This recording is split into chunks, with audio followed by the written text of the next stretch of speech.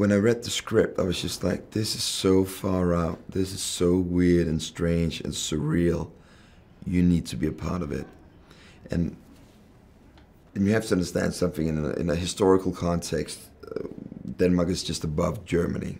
So we know all about the Second World War.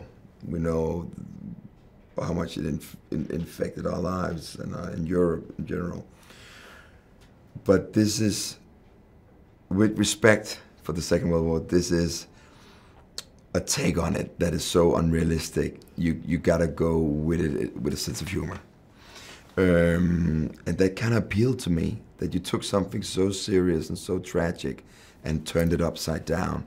Kind of the same thing Quentin Tarantino did with *Inglourious Basterds*, you know, a historical event, but changed the history.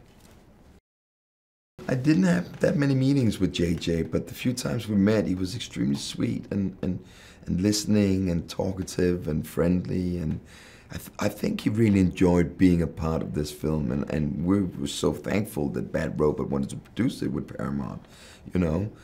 Without those guys, we wouldn't be sitting here now. And working with Julius was really one of the best things with this film, because for me, I hope we're going to make plenty of more films together in the future, because he's such a great director.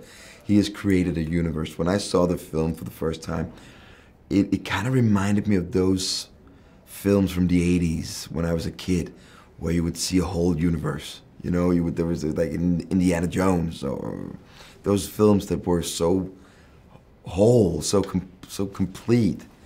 And I feel the same with Overlord. The cast and the crew's amazing. I worked with many of them on Game of Thrones. It's actually, a lot of them are the same people I've been shooting Game of Thrones with the last couple of seasons, so it was like being at home.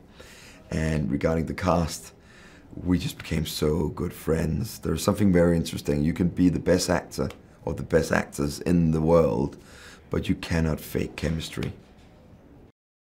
This film is made for the big screen. You know, I've said it before when I did PR and press for other films, but this is seriously, it is made for cinema. You should watch this in IMAX, because it is just so massive. And it's got twists and turns.